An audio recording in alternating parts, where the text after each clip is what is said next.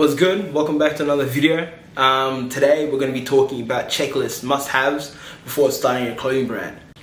First on the checklist is going to catch you guys by surprise, but it is uninformed optimism.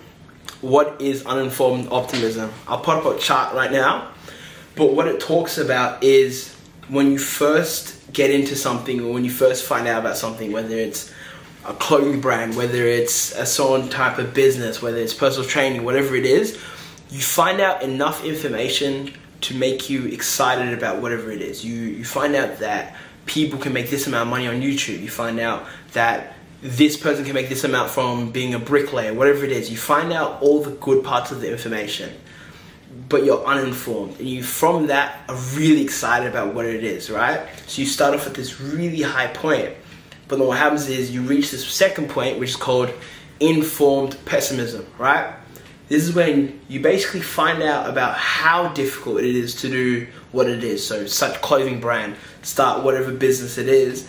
And then you get to this point where now we call it the valley of despair, where you now don't think you can do it. You think, this is much harder than I thought it is. And this is the sector that a lot of people get to and then quit. This might be the reason that you quit the last whatever projects that you started, is because you get to this point of informed pessimism, valley of despair, where you now know enough information to realize how difficult it really is, and then you choose to opt out or stop committing.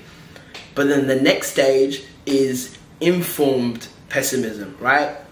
This is where you're excited and you're happy and you think you can achieve it, but because you're even further more informed, right? The reason I break this down is just for you to have an understanding of what point in this chain you really are at. I find that just knowing this, now knowing that I might just be excited about this because I don't know the amount of information, or I might be discouraged about this because I'm finding out how difficult it really is.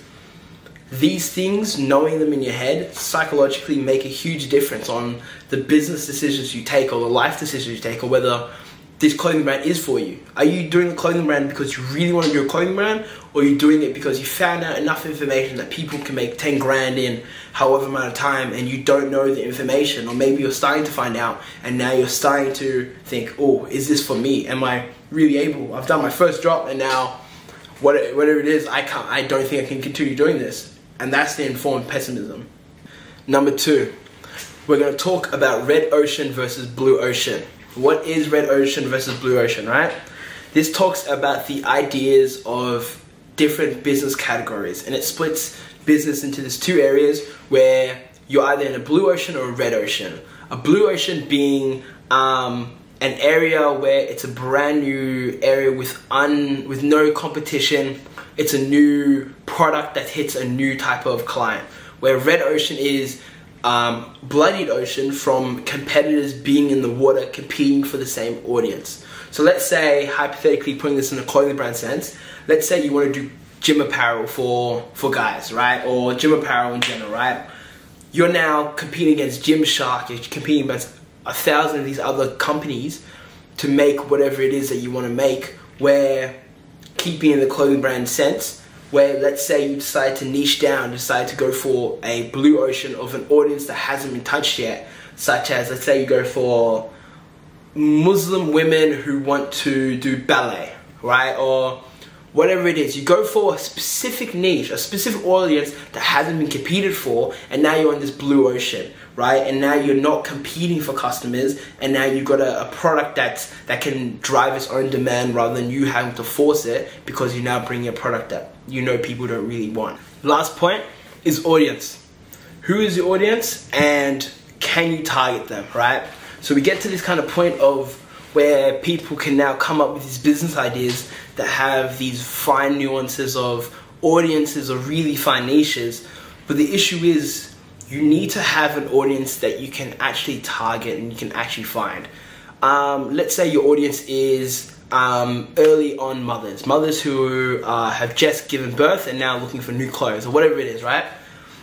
You could go to list and purchase lists from kindergartens or sales things, or being able to find people who have just given birth, or mothers who have just given birth. It's an easy thing to be able to find men over the age of 45 who work in the finance industry. Whatever it is, you can be able to find the audience and be able to target them. When you come up with these nuances of audiences that can't be targeted, it makes your job a lot harder to actually find them. You might have a product, but it means nothing if you're not able to find the audience. And then going off that is now also having an audience that you're able to sell to, right? I know someone who makes quite a lot of money selling marble bench tops to for people who are purchasing homes or building homes, right? He makes quite a lot of money doing that. But what's the point on me? Like, I could sit there and say, look, I want to do that job too. I want to get into it. I want to start selling it.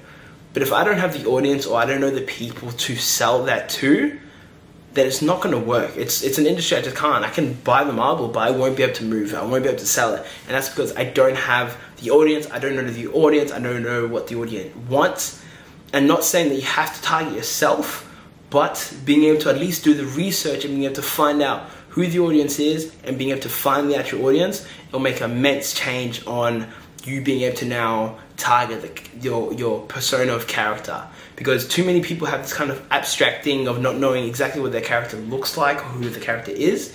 And then now they're not being able to point everything else in the direction to be able to target that exact character. So let's say you are targeting, I don't know, middle-aged women, whatever it is. Or let's say a bit more fine of a nuance. Let's say you're targeting younger children, right? You want clothes for young children. You're probably not going to put the ads in the back of newspapers. You're probably not going to have ads of specific type of writing on them. You might not have specific colors. All these little details all make a difference on font, this, that, based on who your target audience is and who that character is. Sorry, camera did die. We're back now. If you do want to hear more about my little business advice, let me know in the comments and subscribe. That would be very helpful. If you want more information about graphic design, setting up websites, whatever information you want to know, let me know and I'll create more content about that. Peace.